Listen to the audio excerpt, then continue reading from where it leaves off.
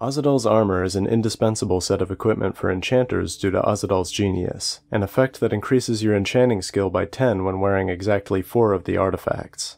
Unfortunately, it's also locked behind one of the most annoying quests in the game, requiring you to wait nearly 300 hours for the courier to deliver letters between the quest stages.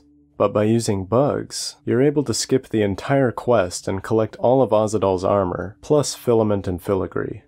To begin, you will need a one-handed weapon and a horse. Find a rock that has a steep incline, such that your horse can walk off of it and stand at a near 90-degree angle. Then make a save near that rock and continue on to Solstheim. Once there, collect at least 10 Netch Jelly. You technically only need 6, but it's better to be on the safe side since there are some difficult clips. Back at Raven Rock, find any crafting station. I'll be using the alchemy lab in front of the Unearthed farm. You'll want to quick save here because the next part is easy to mess up. Go into first person, look at the crafting station, and hold the interact button. Then release interact and open the pause menu in quick succession. If the camera switched to third person and you're able to save, make a save. Otherwise, try again. Once you've made that save, reload to your horse save. Walk your horse over the edge of the rock until it's sufficiently tilted, dismount, and pause your game before your character leaves the screen. This should ensure that your speed isn't high enough to get stuck in the world border. Now reload the crafting station save. What we just performed is called ethereal tilting, or ghost tilting. It differs from normal horse tilting in that you are locked at the height of the crafting station, and can pass through terrain and objects. This is useful because it bypasses the upwarp that usually happens when going underground. You want to get as close to the barrow as possible, then switch to first person to cancel your momentum. But we're just short of reaching the door. Eating a Netch Jelly will paralyze you and instantly upwarp to the entrance. The door is unlocked, so you can head right on in. Dispatching the Draugr in the first room will make things much easier, and also allows you to recruit Ralis later. Otherwise, he'll start fighting the Draugr on his way back, and the quest will require you to kill him. Once they're taken care of, remove the skull from its pedestal to open the door, and grab this shield in the west corner of the room. Carry it over to the gap on the other side of the door and quick save. Jump across, holding the shield beneath you, and spam jump to jump off the shield. This will give you the extra distance you need to cross the gap and retrieve the boots of Waterwalking. Head around the pillar and you'll be met with a closed gate.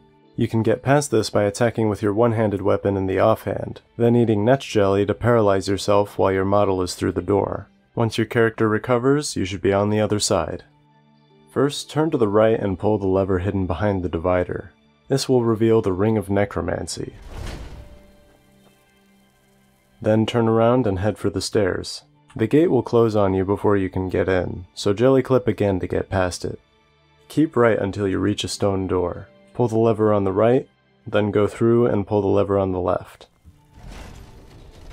Ignore the third lever. Instead, go up to the left side of this stone door and use a power attack to move your model even further. Paralyze yourself when you're as far in as you can go. This could take a couple tries, so you may want to quick save. Once on the other side, you can take the Gauntlets of Warding. Now go back to the west corner where the door meets the wall, but instead of clipping back to the other side, aim more towards the wall. If done correctly, this should push you out of bounds, and you can run onto this half-visible staircase. Follow it down to the room below, and walk next to the east door so it closes. Complete the puzzle with 2 whales to unlock the gate that holds the armor of Retribution. Then do 2 hawks to open the other 2 doors. We're not going down to Ahzidal just yet. Instead, walk through this pile of rubble, and continue up the stairs to enter the Ring of Arcana's puzzle room. You could clip through the gate or do the puzzle normally. Then follow the intended path until you get back to the main chamber. Upon inspecting the word wall, you'll notice a gaping hole beneath it. Jumping straight in will lead you to the Black Book room where you can grab Filament and Filigree. Once you exit Apocrypha, go to the gate opposite the lectern and activate the chain from outside. This will open the path to the Ahzidal boss room. You just need to jelly clip through the coffin on the other end. Now walk through the door to get to the puzzle, the answer to which is 2 snakes. That gives you the Helm of Vision, and now all that's left is Ahzidal's mask. To start the boss fight, walk about halfway up the stairs to the northeast. Once you hear him spawn, you can go back to the chamber and kill him. Assuming you cleared out the Draugr in the beginning, you can wait an hour for Ralis to arrive and complete the quest. And to leave the barrow, go back to the word wall and walk out the hole to the north. You'll fall into the void and be reset to the entrance. Now you know how to get Ahzidal's genius without paying a septim. Except for the boat ride to Solstheim, I suppose. Although, you could load warp to Solstheim to get the gold back. If you want to learn a method of load warping, be sure to check out this video where I explain the dead loading bug. But that's all for now, thanks for watching.